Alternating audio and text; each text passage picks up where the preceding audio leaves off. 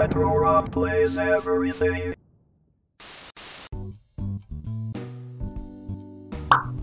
Hey there gamers, Retro Rob here, and it's time for another My Arcade Mini Arcade unboxing. Only reason I'm doing this particular one is because they were like severely on clearance for like $8 a piece at Target, and I want to see if maybe at like the $10 mark, whether you guys think these are really worth it. Basically what this is it's got a Nintendo ROM inside it, and it just plays the one game.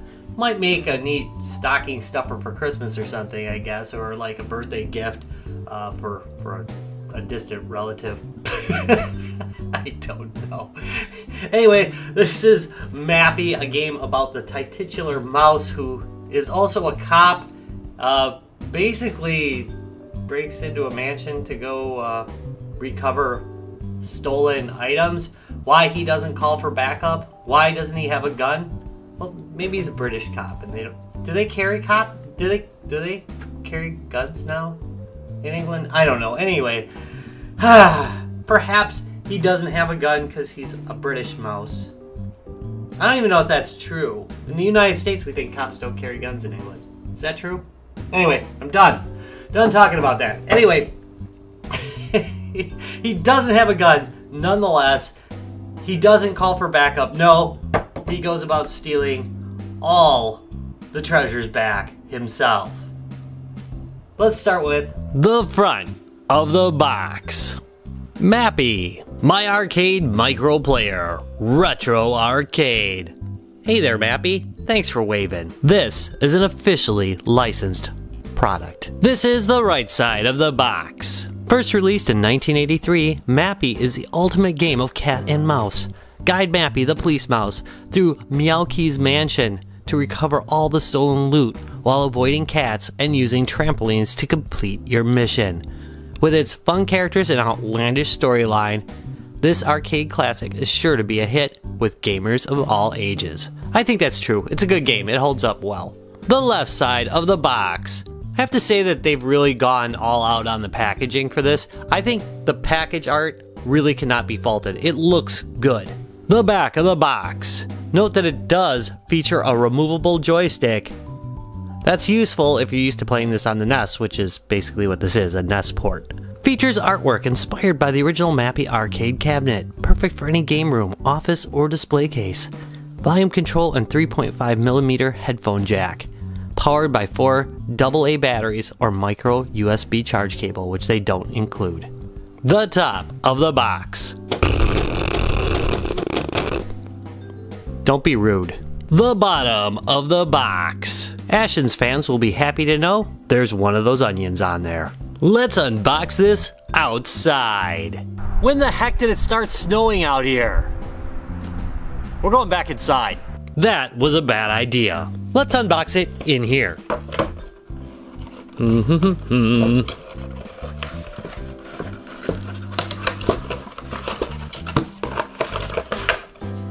First things first, a user guide. That's a really big user guide for such a simple device. Well, it shows you the controls. Shows you how to put in batteries. In case you don't know that by now. Oh, and then it switches languages. Yeah, the next page. Yep. It's in French. Next.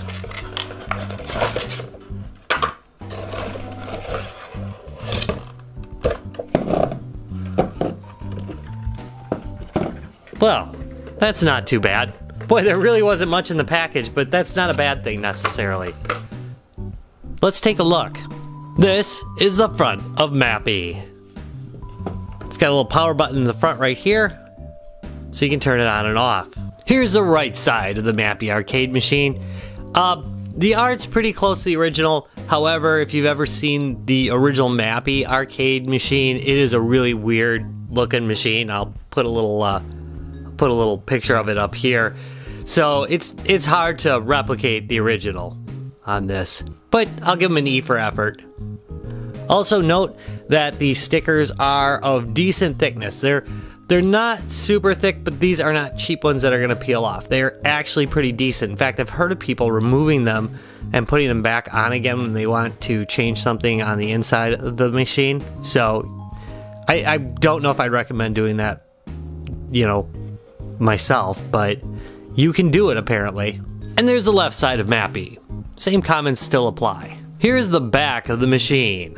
At the top we have volume up and volume down. Towards the bottom we have the battery compartment. Space for 4 AA batteries. At the bottom we have this micro USB port. I don't think it can be used to charge the batteries. I haven't tested that though. But it can be used to power the unit.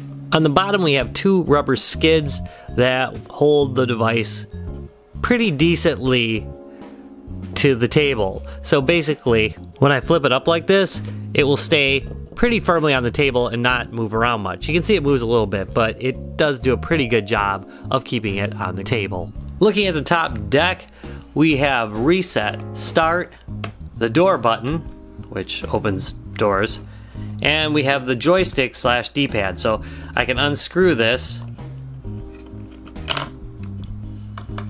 and use this as a D-pad. I would say it's much more comfortable not to use the D-pad. Just keep the joystick in there. Here's Mappy next to the Neo Geo Christmas Edition. Boy, this thing's gaudy. Here's Mappy dwarfing the Frogger Tiny Arcade. Here's Mappy next to the world's tiniest Frogger and the Neo Geo Mini. Largely because I'm going to use this for the cover. Let's peel off this protector. Put the batteries in.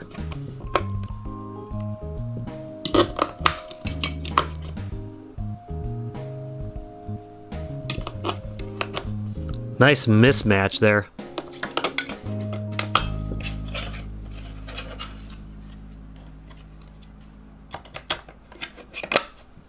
And power it on. Looking good. Let's start.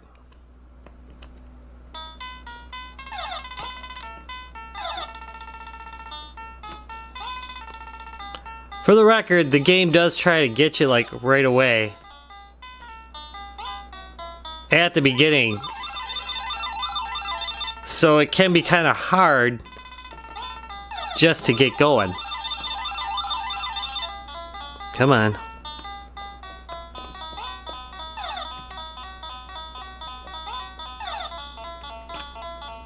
Oh, rats got me. Or mice. Or cats, really.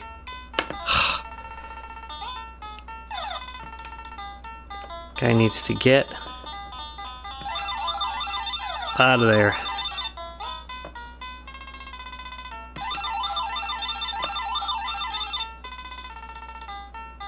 Missing one. There we go.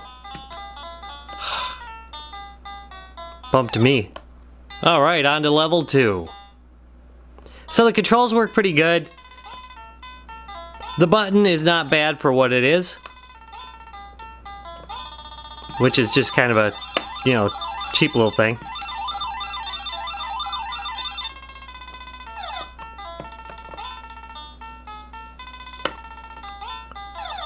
Here we go.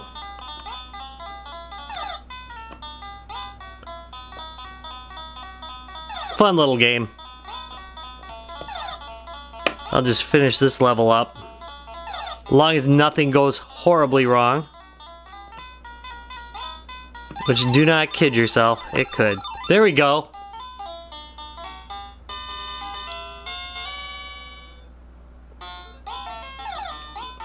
Come on.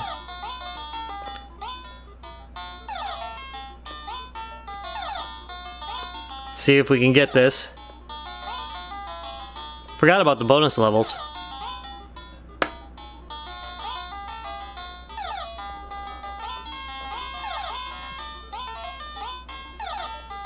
I'm doing okay.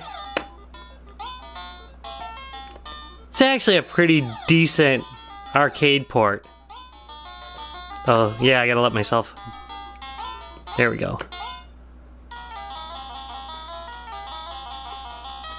Got me some balloons. Time for the verdict. So, what's the verdict on My Arcade Mini Arcade Mappy? Well, at its original price, it was okay, but if you can catch it for like $15 or less, it's a really pretty decent deal. I think it's attractive, it's well built, it's got decent plastics, and the stickers on the side are not cheap. They're actually decent vinyl being used on these. I like the fact they went through the extra detail of making this either a joystick or a D-pad. It would have been nicer had they used the arcade ROM instead of the NES ROM. It's forgivable with some of these older games just because, you know, the games were pretty close. I mean, the NES version of Mappy is pretty close to the original Mappy, but it can't be that expensive to actually license Mappy, the arcade. So it would have been nicer if they did that. But all in all, it's attractive, well built. I wish the volume control had been a knob instead of just an up and down thing. But all in all, I'm going to give it a mostly thumbs up. And if you can get it for really cheap, it'll go all the way up if you enjoy this kind of thing. I want to thank you very much for watching this video. If you enjoyed it, please give me a thumbs up and subscribe for more. And I'll see you in a couple days. Bye.